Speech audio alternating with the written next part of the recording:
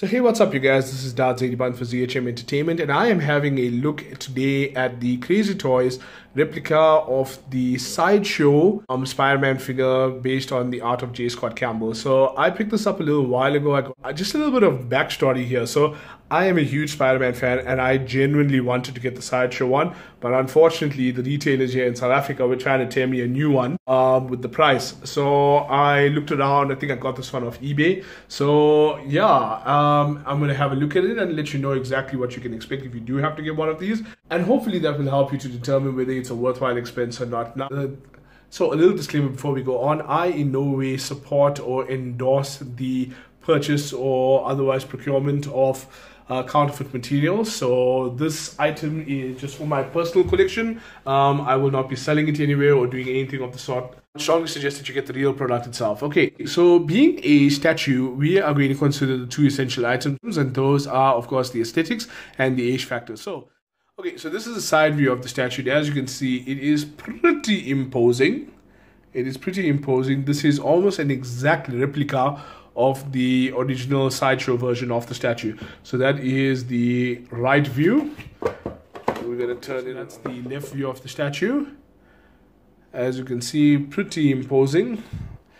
Pretty imposing indeed. Okay, so we're going to go slightly closer, right? So as you can see, and I hope the camera can pick it up, there is some pretty decent detailing on this. So as you can see, the web designs and the web motifs throughout are engraved. They are engraved, and as you can see, some pretty decent work over there as well. There are some areas where you can see it doesn't actually translate through properly, but overall it's not bad at all. This is actually pretty damn good. What I do like is that there's some pretty good shading as well. Now there's two versions of the statue. So as you can see in the overlay pic, there is the standard blue one and there is the other one, darker one. I chose this one here because I felt they looked a little bit more moody, and I just liked the overall design. But let's talk about the sculpting. So the way the musculature is sculpted, I am very, very happy with it. Everything rings pretty true.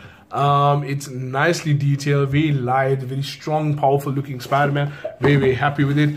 If you come over here under, you can see even his torso, very, very, very good detail as well. Very, very happy with it. Very, very happy with the overall sculpt. So sculpt work out of the way, so let's talk about the paintwork. As far as the paintwork is concerned, the paintwork is quite textured. So there are a few misses here and there, like where there's a bit of paint bleeding, a bit of slop, bit of smudge, but overall it's not terrible. You know, I mean, for what I paid for this thing compared to the authentic version, I'm not disappointed at all. What I like is like some of the subtle touches over here, because you can see like there's some blue shading over there along the edge of the eyepieces. If you look very, very closely, you can see that they sort of have like some shading over there. The shading appears true. So I really hope the camera can pick it up in this lighting, but as you can see, there's sort of like some shadow over here and some highlights on this side as well, and that seems to ring true over there as well. So overall, very, very happy with it. Still on the topic of paint work and sculpting, as you can see, okay, so the back, you know, so Spider-Man, his rear torso, his back, I'm very, very impressed with the way they did this, because as you can see, okay, some very, very, very nice sculpted detail over there in terms of the musculature. But what's really, really impressive is the way they did the paint. So as you can see, there's some deep shadowing over there, you know, place like that, but immediately next to it now you get those highlights of there. So I was quite happy with the way they did that. In fact, another good example of it is over here at the base of his neck. You know, the base of his skull, his neck, and even his head over here. So in as much as, you know, there is some slop over there with the paint, I don't know if the camera can pick it up. Does it? Yes, it does. Okay, so even though there is some slop over there and some smudging over there with the paint, overall it's not bad. I mean, for a counterfeit figure, it's not bad at all. So yeah, pretty decent and aesthetically pleasing. Definitely pleasing. No problem with it overall. A couple of hit and misses over there, but not bad. So overall with the statue, what you see over here is everything is PVC. Everything is PVC. It seems like a high quality one. It doesn't have that really weird plasticky smell. as it were. It doesn't have any of that. It's relatively heavy. It's not, well, it's not light, it's not heavy. I suppose it's decent for what it is. It's not made of polished. Okay, so I like what they did with the base. I'm very happy with it. It's not the most solid of bases. It's not super solid, but it's not terrible either. I like the paintwork over here. I like the detailing. Overall, not really much to talk about over there, but it does what it's supposed to do. But overall, the figure is very, very aesthetically pleasing.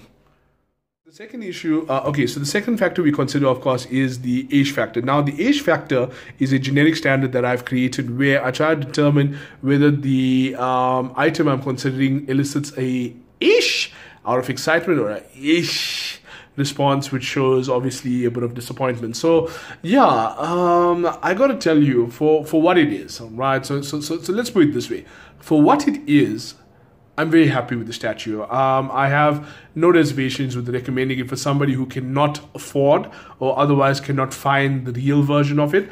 Of course, the manufacturers at Sideshow, the sculptors over there now, I mean, they do phenomenal work, and we do obviously want to support the industry. So if you can get one and if you can afford it, then please, by all means, get the real deal, because this one, nice as it is, it does not compare to the real thing. So there's no substitute for the real thing at all. So this one here, it's fairly decent, no complaints with it, pretty happy. It elicits a resounding ish out of excitement, very happy with it. Couple things to watch out for. Well, it's not very stable, being as light as it is. It's not very stable on the base. So my one has fallen over a couple times, so that wasn't great. But fortunately, because it was as cheap as it is, and it's made out of fairly durable material, so there was no damage to it. So I'm not too upset about that. So that was fine. Overall, guys, no hesitations with recommending it. If you can get the real one, once again, please get the real one. If you cannot afford the real one or otherwise cannot find the real one on the market, then this is a decent substitute to fill your collection until you are able to get the real one.